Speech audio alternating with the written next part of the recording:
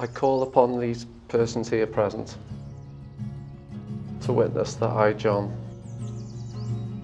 to take thee, Sarah, to be my lawful wedded wife.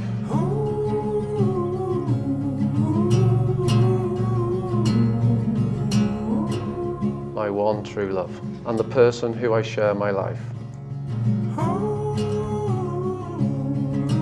Sarah, you bring care and compassion into my life. And today, I take you to be my wife, my best friend of all time. Thought that I was in my Marriage requires 5 things, and I've written this down now, and I've got to read this out because I've got to get this bit right. It needs love. It needs trust. It needs respect. And it needs patience and compromise. And I should know this because I've been patiently compromising for 35 years. John, welcome to our family.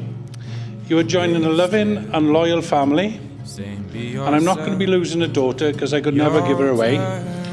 But I'm gaining a son-in-law who one day will be cutting my grass and washing my car when I'm older.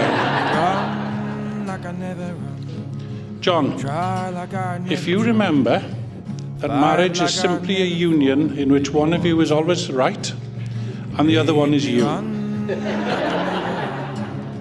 Try like I never tried, fight like I never fought, it made me want it. Maybe we are supposed to meet the wrong people before we meet the right one, so that when they finally arrive, we are truly grateful for the gift we have been given. Maybe it's true that we don't know what we have until we lose it, but it is also true that we don't know what we're missing until it arrives.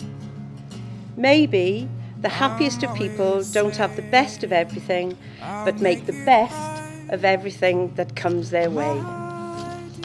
Maybe the best kind of love is the kind where you sit on the sofa together, not saying a word, but walk away feeling like it was the best conversation that you'd ever had.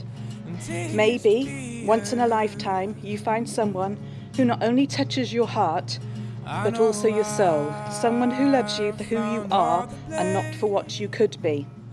Maybe the art of true love is not finding the perfect person, but is about seeing an imperfect person perfectly. Say, don't be stupid, you'll turn out alright.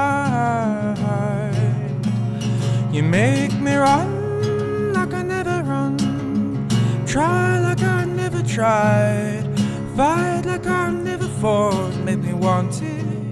I call upon these persons here present to witness that I, Sarah, do take thee, John, to be my lawful wedded husband, my one true love, and the person with whom I share my life. It's easy to be loved.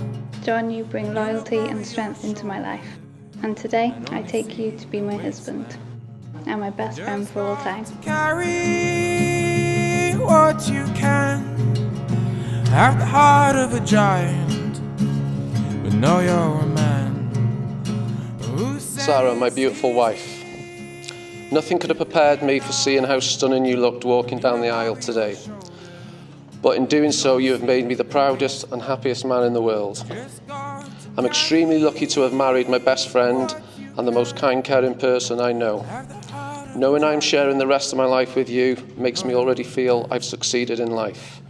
I am honoured to call you my wife. I'm sure you'll all agree just how gorgeous Sarah looks today. But to me, Sarah, you always do, even when you're sat on the sofa with giant chocolate buttons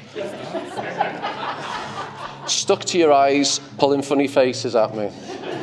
Start small and grow tall. Sarah, thank you for organising such a special day. The attention to detail that you've put to everything onto this wedding has made it such a special day. Thank you for everything you do for me. I love you.